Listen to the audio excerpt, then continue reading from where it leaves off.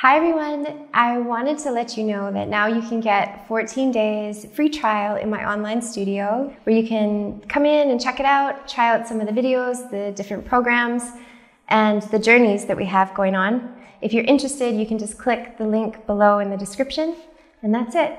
Soma also is very excited, as you can see.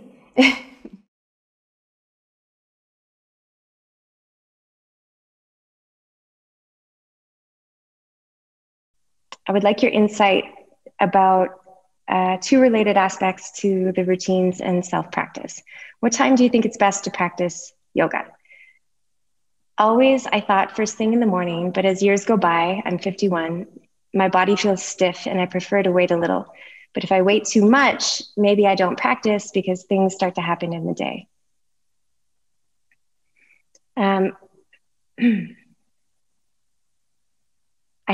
We might all have this question at some point. Maybe some of us are like easier on ourselves or whatever, but you know, we do learn that it's best in the morning, and I have to agree with that, but I don't always do it. But I have to agree with that it's so good in the morning because, like, I mean, maybe not straight out of bed. Maybe have a tea or coffee so that you tenderize, like your body wakes up a little bit, but it's a way that we balance our bodies, our minds, and cleanse and have the opportunity to tune in and to check in and to set intentions or whatever it is that you're doing in your practice. And I think that that's like one of the most powerful, beautiful things to do upon rising. That being said, I don't do that every morning, but I go through phases of doing that. I think that it really depends on your lifestyle in this world, on your job, on the seasons, on the phase that you're in right now. I don't think necessarily that like 7 a.m. on the dot, 1.5 hour, a certain kind of intensity yoga practice is designed for everybody. So I do think that this is a bit of a question of me putting it back to you and putting it back to me as well. We have to try things on, see how they feel, test things out, experiment, collect data, and we find what actually works for us and within our lifestyle. I think that if you are the type of person that really thrives with discipline, and this can also be cyclical, or it comes in phases. You may thrive in discipline for 5 years, and then the next 5 years you might not. You might find it more constrictive. But if you are the type of person that thrives in discipline, then I would say make a schedule for yourself, and then try to do it every day, because that's going to be what really fills you up more than in a greater way than just the physical practice, because you'll be sticking to this discipline. And if you're in a phase or somewhere in between where discipline, you feel more constrictive or you feel pressure, and then that pressure makes you not want to practice, then I would say experiment with not having that and going with what you're drawn to, follow your urges. You can have like goals and kind of dreams with your practice, and you can, I don't know, try different things. And so I don't think there's just one way, but the morning really is good. And your second question, this is more related with the effort and fatigue. I like a lot of intense and long practice, about an hour and a half of vinyasa yoga, but they leave me quite tired.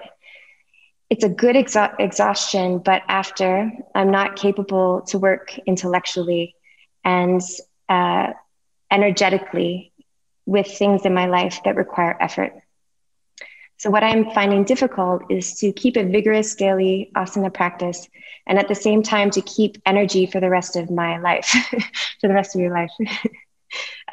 Did you have this experience? I absolutely had this experience. I used to practice so intensely yeah, that I wouldn't be able to function for the rest of the day. And I just kind of thought that that's, in a way, I thought that that's how it should be, but it's also what I had thought I should be doing. So here are my questions. Um, First of all, I'll share that I realized at some point it was a fear pattern that I had, that the fear pattern was driving my practice to be really hardcore. It was kind of, I had a lot of pressure on myself to be practicing in that way and like every day. So I looked at that, and now my practice is totally different than it used to be. I'm a lot more relaxed. I don't, strive so much for postures as much as I used to. And now it's much more about they're like a feeling delicious at the end and kind of roasting my body on all sides. So one question I would have, and I think desiring like a very vigorous practice, I don't think there's anything wrong with that either. I think sometimes we need that, and it can be really beneficial, even to the point of exhaustion. So let me say that also. But one thing is to inquire. So is there anything that drives you to want to have such an intense practice? Like if you really inquire behind the thoughts, like you ask yourself, okay, are there any shoulds? Am I thinking I should be practicing this intense? Or have I just gotten used to like that level of intensity? So if it's kind of like, becomes like an addiction, you don't get it.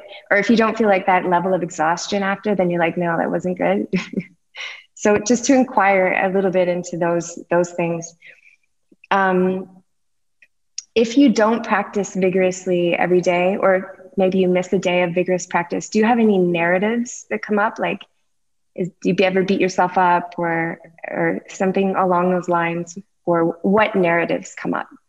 And the third thing I would say is collect data. So do an experiment where you're actually like going to collect data. So say that you do 2 less vigorous practices a week, and really take note of how you feel after and throughout the day and into the next day, and then do your vigorous practice and then take note. What you might find out if you have a rhythm of that is that actually you'll start to feel more energized just by adding 2 less vigorous practices. But also you could find that, wow, I feel like so good after less vigorous practices. I'm going to do more of those. Who knows what you'll find out, but collect data and take notes so that you really get to record that data for yourself. So have a journal, because sometimes we have observations, but then we forget them. So record them.